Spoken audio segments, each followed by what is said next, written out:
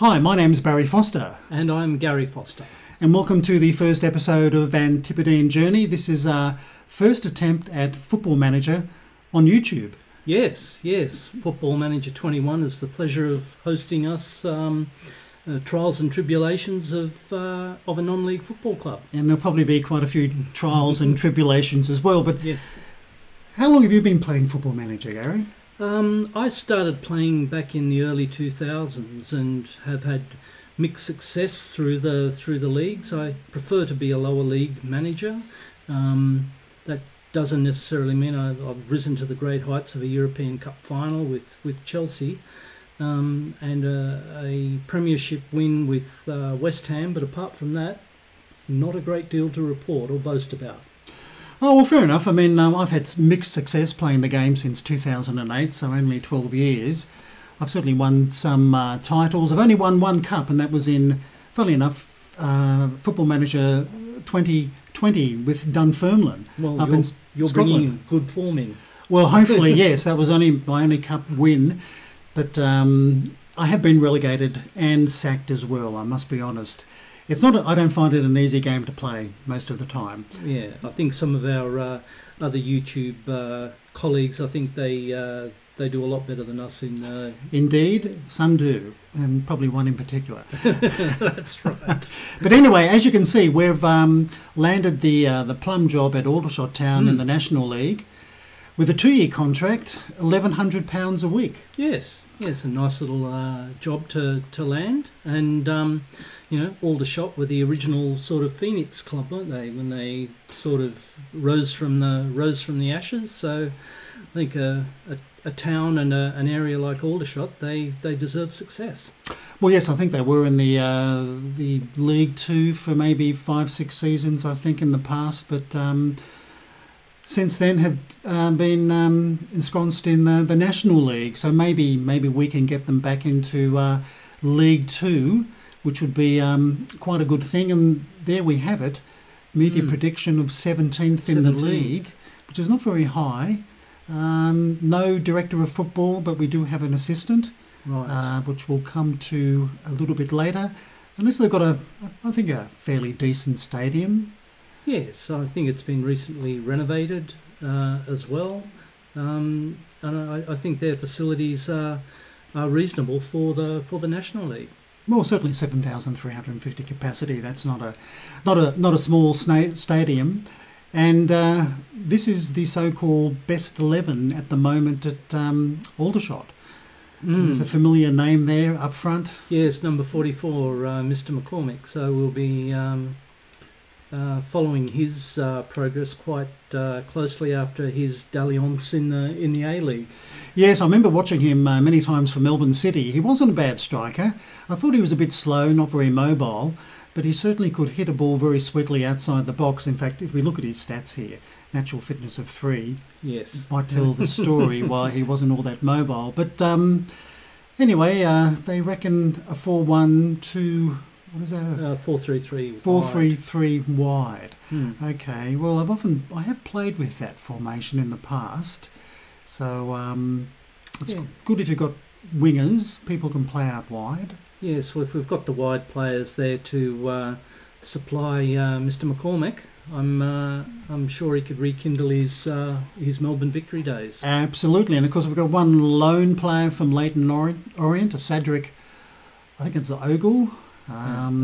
Ogie, is it, until the end of this season? So probably got capacity to bring more players in on loan. And so here's the club vision, which is a little bit of surprise. I mean, do not sign players over the age of 30. That's okay. No big drama. No. Wage budget, pretty normal. 2-year contract for players, yes. But reach the playoffs. Yeah, that's interesting. Obviously, they've got a lot more confidence in the squad than what we have at the moment. So, well, what the media has, they're predicting 17th. The board expecting playoffs. So somebody is a little bit out with their predictions for the team. But anyway, that's what they expect from us, and it's required. FA Cup first round minimum and an FA Trophy fourth round minimum. Well, fair enough. Yeah. And after that, basically work towards gaining promotion to the Sky Bet League 2 for at least 3 seasons, and then win promotion to League 2. So they're not expecting it straight away. No, but making the playoffs this year will certainly be a challenge. So it will pay us to have a squad makeover, I think, with a very fine-tooth comb. Yes, well, it certainly will be a challenge, a playoff position, but we'll do our best. I think we'll, at the moment, we'll do the media, unless we want to change that down the track. But I think we should take just a bit of a look at Aldershot as a club. Just some of the general information. It was founded in 1992, and the nickname are the Shots. Yes, well, even though they've got a short modern history, I mean, the history of the previous club goes back for quite a number of years. Fierce rivals with Woking and Reading, so they probably won't cross paths for a couple of years yet. Crawley, Brentford, Stevenage and Wickham are their other rivals. Yes, well, I think Woking are going to be in our league, I think. Yes, they are. They're in the National League, so we will play Woking. I don't know about Reading, as you said, and the others. Yes, slight chance there. 910 season ticket holders, just short of the 1,000, which I guess is not too bad for this level. Well, hopefully success will get more bums on seats. That's right, and with affiliates, we actually do have a senior affiliate in the form of Chelsea. That's interesting. Yes. Paying £55,000 a year, which is a nice little sum. Right.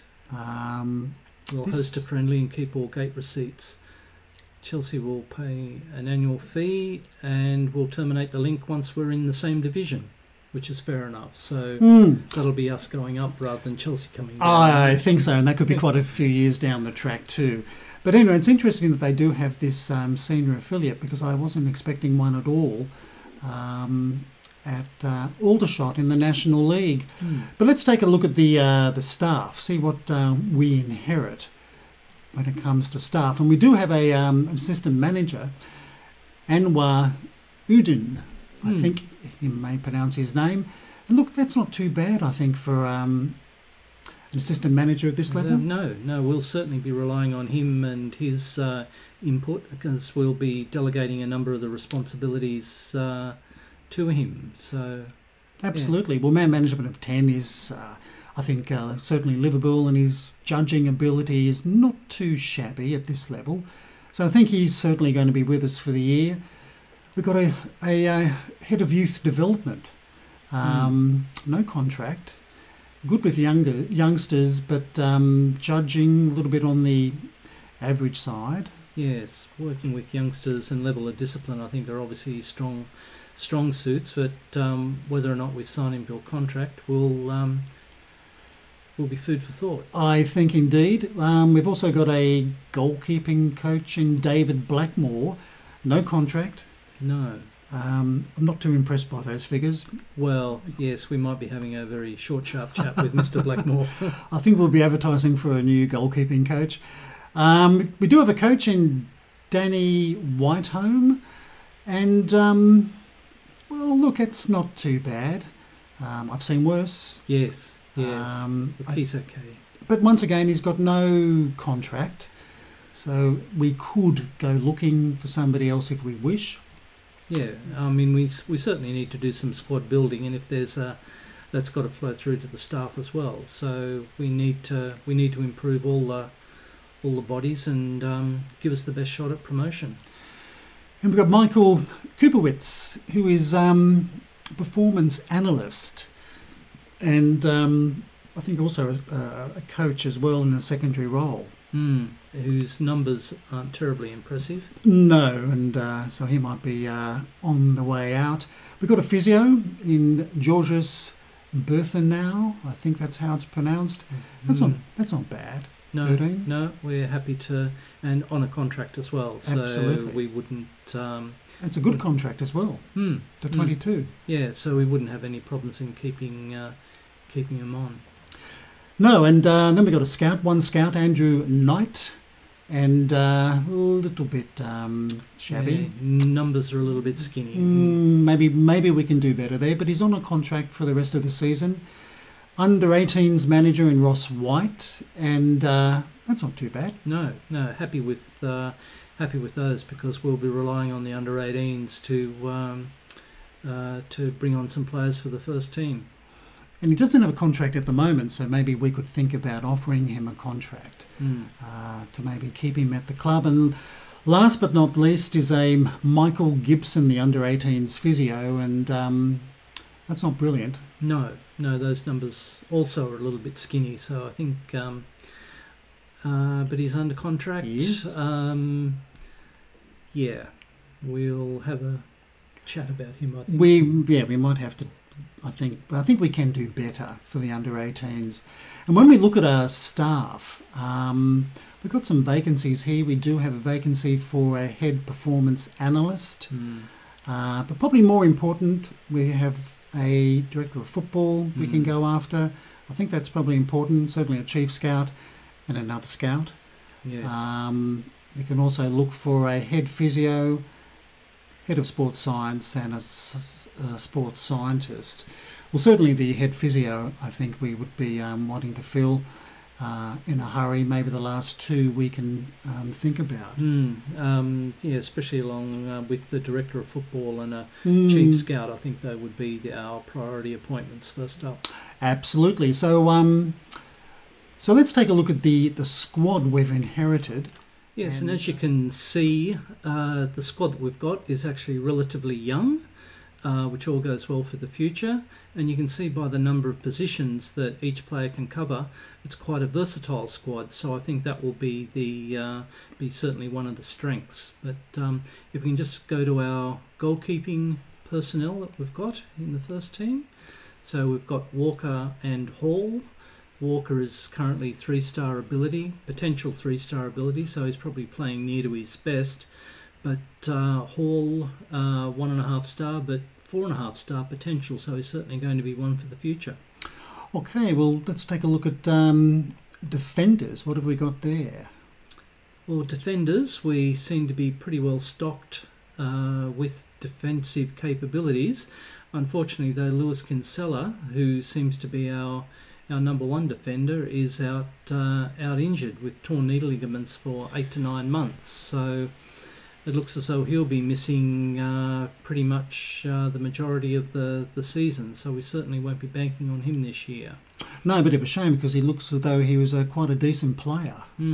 But the rest of the defenders, Fowler, Finney, Sandals-White, they seem to be covering positions well. We've got wide defensive players in Colombi and Whittingham, and we've got Shadrach Ogie on loan from Reading, I believe.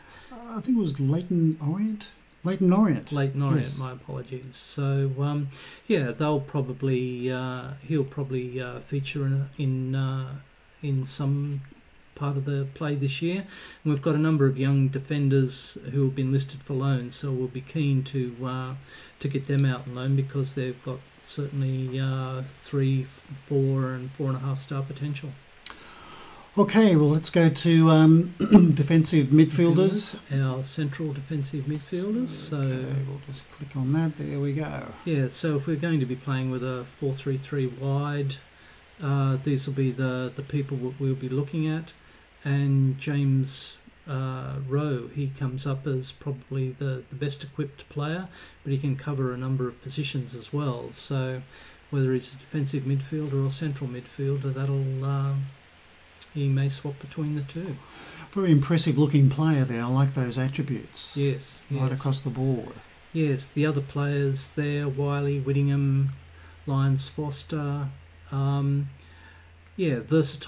versatile players, and will certainly feature in the team. Jay Barton listed for loan, but certainly shows potential for the future. Okay, well let's look at midfielders. We'll go for all sides, I think. Yeah. Josh Rees appears here, along with Craig Tanner and Ross McCormick, who's a name from the past that we know too well from the A-League. We'll be keeping a close eye on these because once again they cover a number of positions, not only wide but central positions, as well as some of them actually cover strikers. So versatility and firepower is going to be one of our strengths. And certainly I think playing wide. yes, lots of wide midfielders. So we've got attacking midfielders. Once again, we're blessed with strong attacking force, and most of these players have actually featured in the previous screen. Mixing and matching. Injuries will play a part throughout the season, so I guess versatility will be our strength. So I think we're well covered, and we've got a number of youngsters listed for loan that show tremendous potential down the bottom. So it all goes well. Okay, and finally the business end of the team. Yeah, the pointy end. So Tanner and McCormick, they're featuring again at the top of the list. Newball and Paniotu, they also feature, but interestingly enough, we've got Mike Fondrup down the bottom, he's our lone striker. So to play as a target man. So I think he will, because of his specialty as a striker, I think he will probably feature more often than not in the squad. Well, at 191 centimetres tall, that's a bit of tall timber. Yeah, a lot of body for our wide men to aim for. Absolutely, heading of 12 and jumping of 14. I guess that's not too bad. And Tanner was another. No, he's a much shorter player at 172. But very versatile. Yeah, current ability very good. And Ross McCormack. Yes, from the A-League days. So wide on the left. I think Melbourne Victory played him as a striker. Melbourne City. Melbourne City. Melbourne City, yes. Played him as a striker. But, they did. And he was quite successful in that role. Well, he was. If you want to have a very quick look, I